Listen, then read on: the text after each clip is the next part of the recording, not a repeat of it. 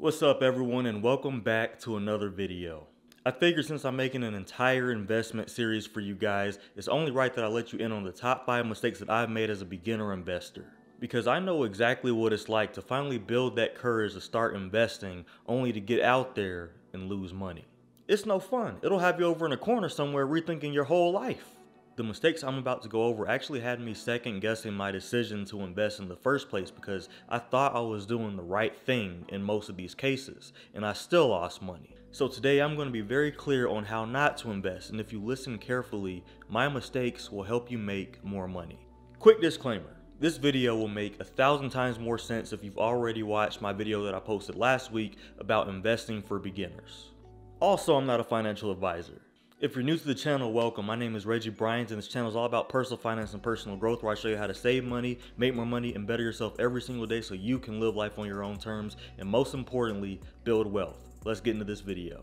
My first ever mistake as a beginner investor was buying stocks at the wrong price, all because I misunderstood a simple phrase. Now, before I started investing, I didn't do a ton of research, at least not on a consistent basis. But one thing I remembered hearing over and over again about stocks was to buy low and sell high.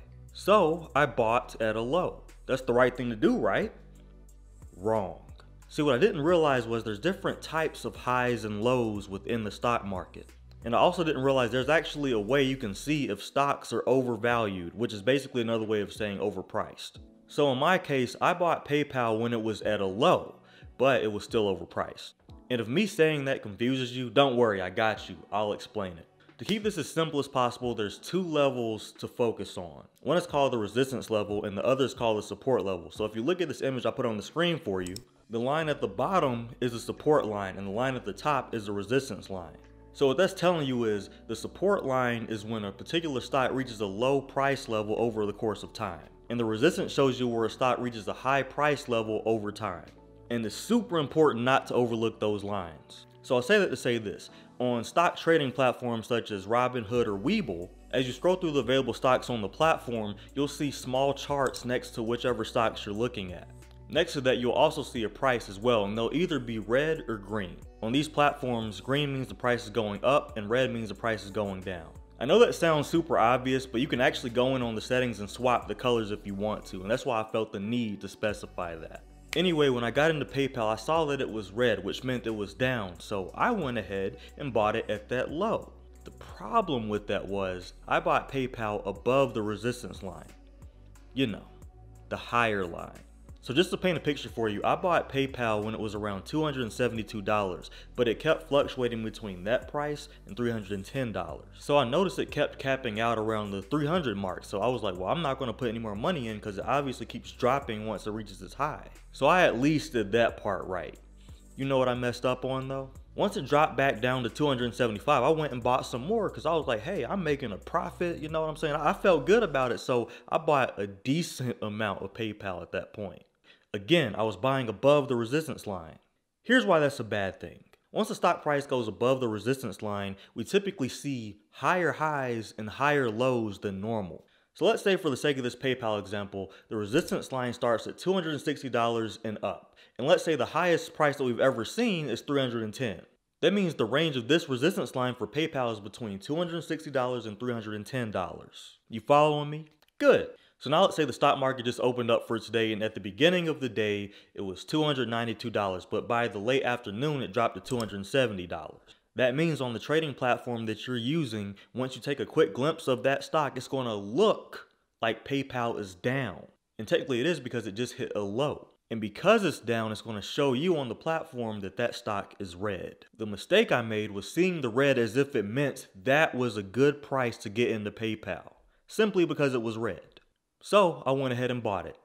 Instead of doing that, I should have done more research in this case because as fate would have it, just a few short months later, I watched that stock drop from 270 all the way to 240. By this time, I already had like 12 shares of PayPal, so I was down $30 per share.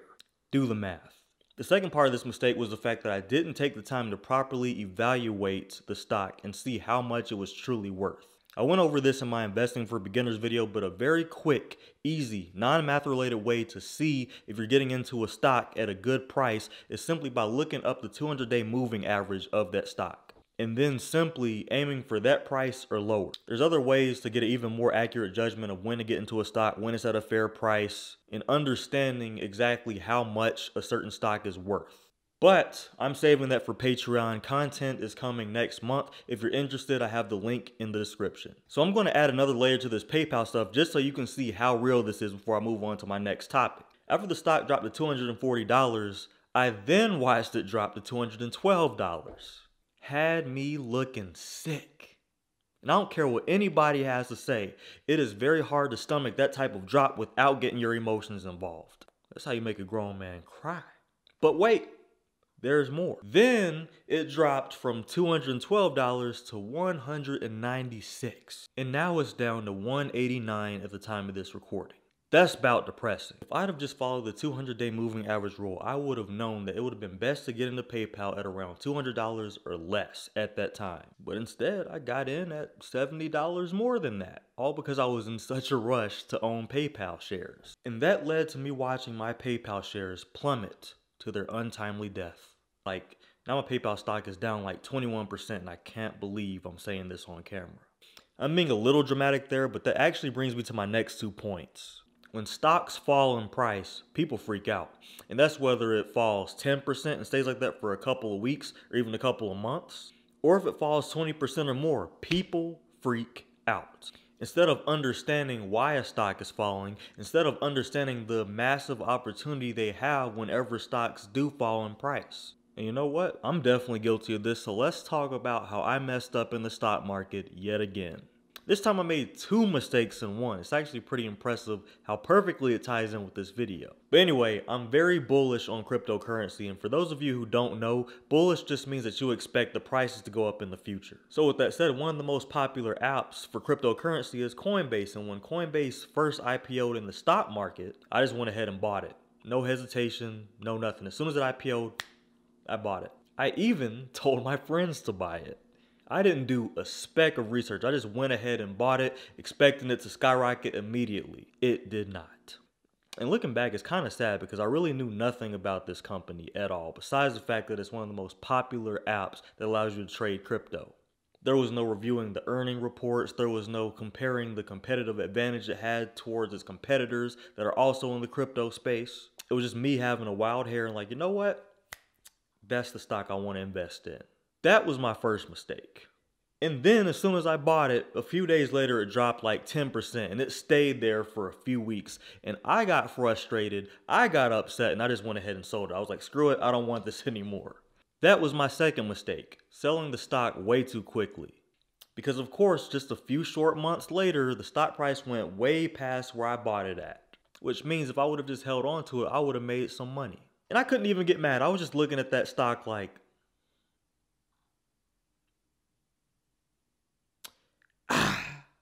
had to take one for the team, low key. Now, as you probably remember, a few minutes ago, I said my PayPal stock also dropped, but it dropped pretty drastically compared to Coinbase. So if you're wondering what I did when my PayPal started to drop in comparison to the Coinbase one, I'll tell you what I did. I did the right thing. Instead of selling my PayPal stocks, I just waited and I watched. I looked at the patterns and I researched when a good price was to actually get in because I knew it was a great business, so I didn't want to give it up. And as it took one drastic drop after another, I just kept looking, and then I did what is called averaging down. So once it dropped from 270 to 240, I went ahead and bought in at 230. And then it dropped again, and anything below 230, I just bought a bunch of them, like 5 and 6 at a time. And that's exactly what you're supposed to do. As a company starts going down a lot like that, and you know for a fact this is a great company based off of your research and what you know about it, you just keep buying more and more and more. Because the way I saw it was, cool, now I get a great company for a crazy discount. And because I did all of that buying, it brought my cost average down from $272 average to a $245 average. That means when the stock price is over $245, I'm going to be making profit. So let's say it goes back up to not even the all-time high, but let's say it goes back up to $270. That's $30 of profit per share at 20 shares of PayPal. I would not be upset about that. And again, it's because I have a lot of faith in PayPal and I know exactly where they're going to go. I know that the stock price is going to go above that $270. I know it's going to go above that $310. And I know they have a lot going on with themselves. I know they have a deal with Amazon. I know they're involved with cryptocurrency. They own Venmo, and everybody I know that uses it really, really likes it. Plus, PayPal is the #1 online payment platform in the US. Come on now. PayPal ain't going nowhere. So remember earlier when I said that once a stock price goes above the resistance point, we tend to see higher highs and higher lows? Well, the opposite applies to the support line. Just to completely bring that point home, I want you to know that PayPal has definitely hit its support line and then it's went further down. So now we're seeing lower lows and lower highs. That's why PayPal went up to $215 per share today. It would show as green on your trading platform, even though just a few months ago, it was showing up as red when it was over $270. And that's because even though it was at a low, it was still above the resistance line. Hopefully that makes sense. If it does, leave me a comment down below because I try to make this as clear and concise and easy to understand as possible. Beginner investor mistake number 4, investing in too many companies. This may not seem like a mistake at first, but I promise you it is. You're always going to be told to diversify your investments, but there is a such thing as over-diversification, to the point where you actually miss out on getting larger returns. And it's for this simple fact. I had 20-something companies I was invested in, and I had like 5 really strong ones. Then I had like 8 or 9 of them doing decent, giving me like between 2 and 8% returns, while others were just dragging my portfolio down like -4%, -10%. So my entire portfolio averaged out to about 6% for a total return per year, which isn't horrible except for the fact that I knew I could do so much better than that. And I knew that because my top companies like Apple and Visa and Microsoft and companies like that, they were doing good numbers. They were hitting like 12 to 40%. So seeing that type of return from the top dogs in my portfolio, and the reason I call them top dogs because they're at the absolute top of their industry, then turn around seeing 1%, 4%, -5% from other companies that weren't anywhere near as big, advanced, or competitive, that made me realize I needed to cut some of these from my portfolio so I could see larger return. All I can say is my portfolios have been beating the market consistently ever since I made that change. I'm just saying.